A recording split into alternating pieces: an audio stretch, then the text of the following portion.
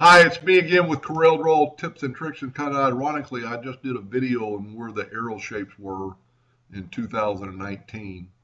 They're under the polygon tool under common shapes. And then somebody emailed me, or I think they left me a message on one of my videos. How would you make a arrow shape instead of the dotted line shape like I did earlier today? Well, just take you a rectangle, and if you have 2019, I'm going to show you both ways, with 2019 or without.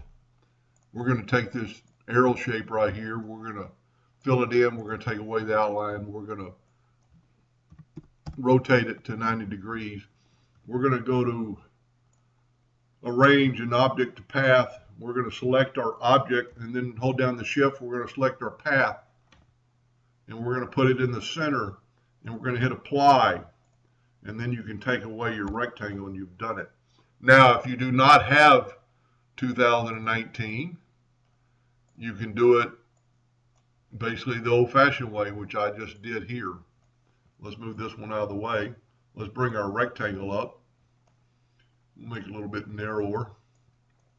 Let's take this object. Let's zoom in here a little bit. And let's put the very end of the back and put it in the center right to the edge. Control D and make a duplicate. Hold down the control button and move it to that edge. Let's get rid of the object to path, and in any Corel you can blend. So let's grab these two and let's blend just 4. Hit apply. You know what? Let's do 5. The default is set on 20. Control D and make a duplicate. And there's 2 ways to do this. If you knew the dimension of your box, you could just nudge it down. But if you don't, you can just do it that way that it should pop to it. And then in a blend, these are in a blend, so you can't use them, but you can use this outside one. So Control D and make a duplicate of it. And actually, we want these going, or I would think you'd want these going in an order. So let's go Control G. And then let's mirror them the opposite direction. So the arrows will be going the same way. We're going to put this thing at 0. And we're going to put it about right there. We're going to Control D and make a duplicate. And holding down the control button so I stay on the line, I'm going to grab those 2 shapes. This time I'm just going to have 3. Hit apply. Control G, make a duplicate of it. Or get them all together. And I did already hit Control D and just move it. But since they're in the group, we want them to go the opposite way so we can mirror them. So now all the arrows are going in the same direction. That's really the only way you can do it. And then you can take your box away and you have arrows, and you could space these out more evenly. And you could even play with corners. You know, we could have, let's delete that one. Whoop, that was a group.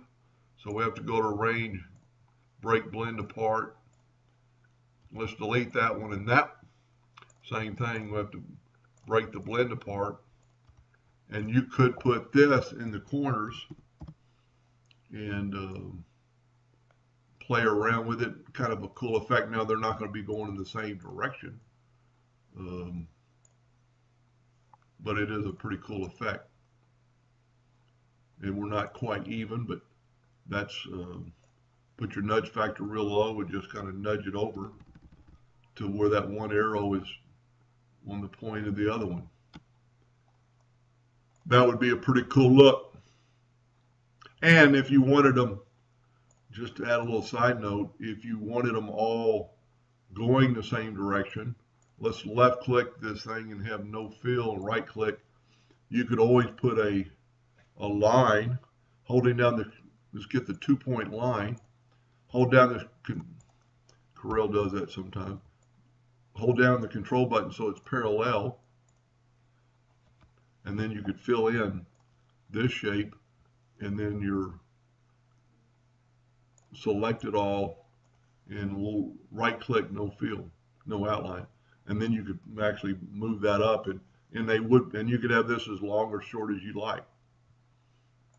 Anyway, I hope that helped a little bit. Thank you for watching.